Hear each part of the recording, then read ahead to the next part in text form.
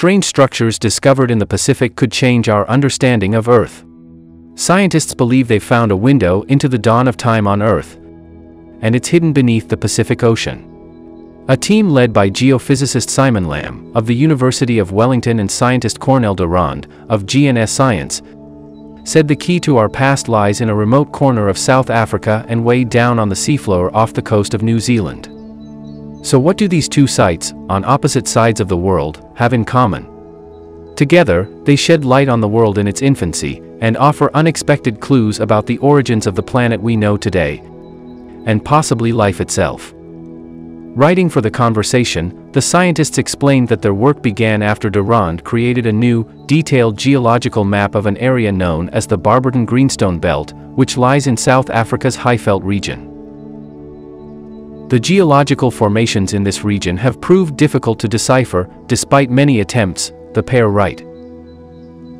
They claim that the belt's rockbed is inconsistent with our widely accepted understanding of plate tectonics at the time. But, they claim, their new research has offered up the key to cracking this code. Durand's map revealed a fragment of the ancient deep seafloor in the Barberton Greenstone Belt, created some 3.3 billion years ago, when the world was a mere 1.2 billion years old. There was, however, something very strange about this seafloor, Lamb and Durand write. And it has taken our study of rocks laid down in New Zealand, at the other end of the Earth's long history, to make sense of it. The two experts argue that the general understanding of early Earth as a fiery ball of molten magma, whose surface was too weak to form rigid plates, and, by extension, suffer earthquakes, is wrong. Rather, they posit, the young planet was continuously rocked by large earthquakes which were triggered each time one tectonic plate slid under another in a subduction zone. Looking at Durand's map of the Barberton Greenstone Belt, they realized its jumbled-up rock layers were reminiscent of more recent submarine landslides that have occurred in New Zealand. These landslides were triggered by great earthquakes along the country's largest fault, the megathrust in the Hikurangi subduction zone, where the bedrock is made of a mishmash of sedimentary rocks. These rocks were originally laid down on the seafloor off the coast of New Zealand some 20 million years ago, on the edges of a deep oceanic trench, which was the site of frequent large earthquakes. By considering the formation of this New Zealand rockbed, the experts claim to have solved the mystery behind the Barberton Greenstone Belt formations. Like its young successor, these structures were the remnant of a gigantic landslide containing sediments deposited both on land or in very shallow water, jumbled with those that accumulated on the deep seafloor, they have concluded. Put simply, if the rock layers in New Zealand were formed by earthquakes, then so, too, were the ones in the Barberton Greenstone Belt, subverting the theory that early Earth wasn't equipped to suffer such tremors. Furthermore, Lamb and Durand suggest that their work may have unlocked other mysteries, too, because, they point out, subduction zones are also associated with explosive volcanic eruptions. They cite the example of Tonga's Hunga Ha'apai volcano, which erupted in January 2022 with the energy of a 60-megaton atomic bomb and sent a vast cloud of ash into space, through which, over the subsequent 11 hours, more than 200,000 lightning strikes flashed. In the same volcanic region, underwater volcanoes are erupting an extremely rare type of lava called bonanite. This is the closest modern example of a lava that was common in the early Earth, they add. Lamb and Durand argue that the large quantities of volcanic ash found in the Barberton Greenstone Belt may be an ancient record of similar volcanic violence.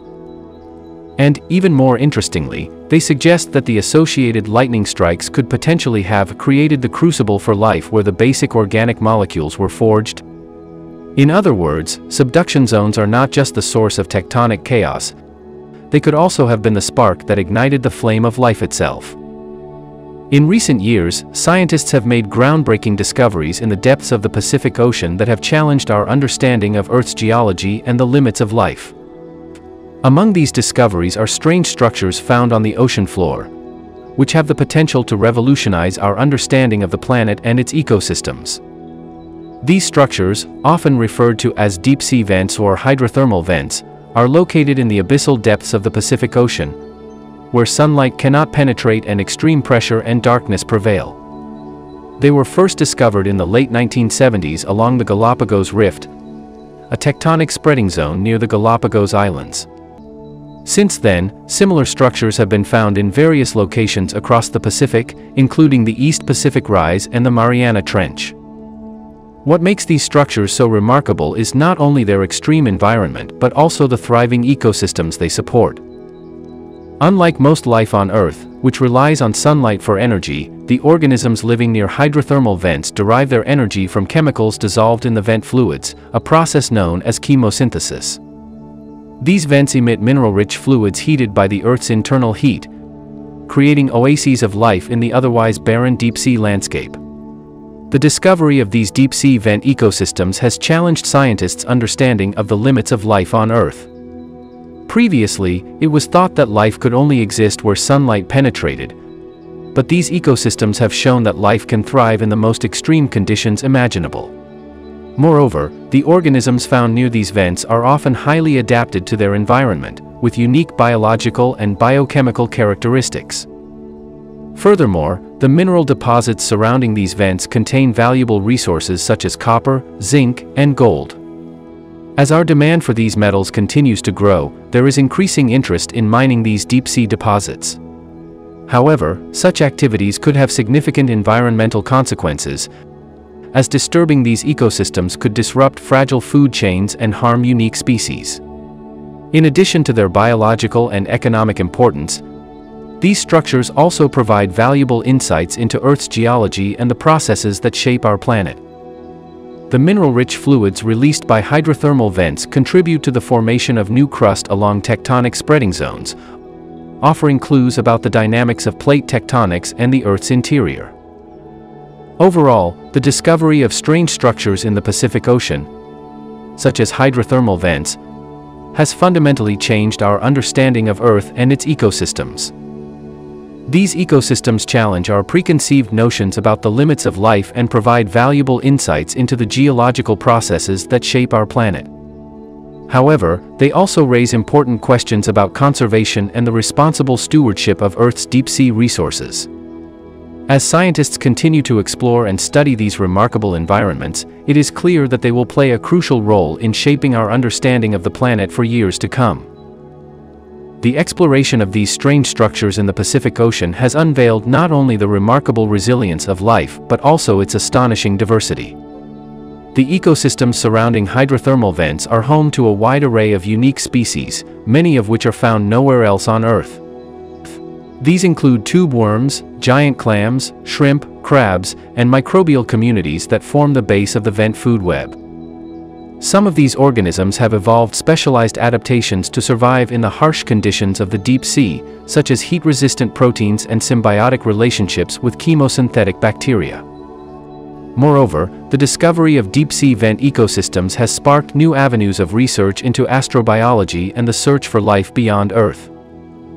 These extreme environments share similarities with conditions thought to exist on other celestial bodies, such as Jupiter's moon Europa and Saturn's moon Enceladus, which have subsurface oceans and hydrothermal activity.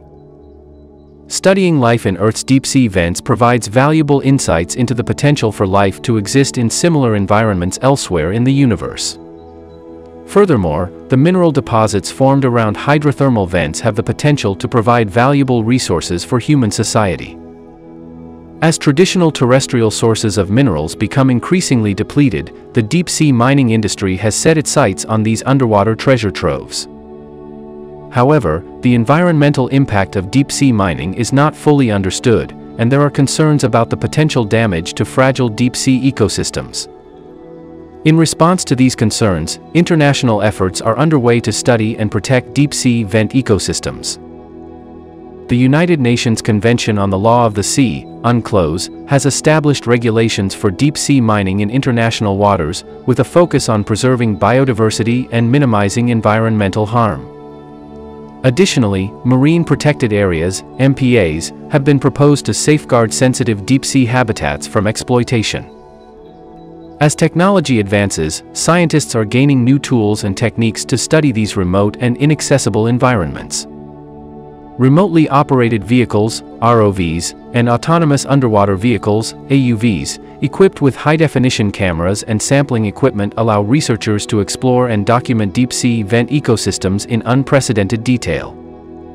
Genetic sequencing and molecular techniques are also being used to unravel the complexities of the microbial communities that thrive in these extreme environments.